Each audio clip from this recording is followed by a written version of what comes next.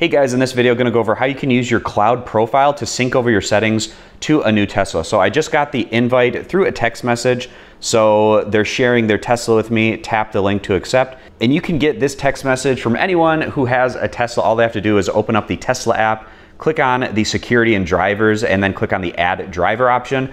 Then they can choose your phone number to send over this text message to. So I'm gonna make my phone a key for this particular Tesla. And it says success that this vehicle has been added. And then to make it a phone key, I can click on where it says set up. And now my phone key is connected up and ready to go. So I'm gonna open up this Tesla.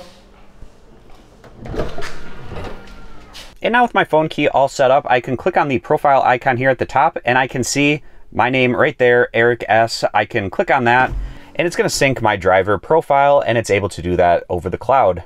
And now I'm all set up and ready to go with my profile on this new Tesla vehicle. So it's as simple as setting up your phone as a phone key for the Tesla. You can get that invite from the owner of the Tesla that you'd like to sync your profile to. And then once you get in the vehicle, you just open up the accounts area here at the top and click on your cloud profile.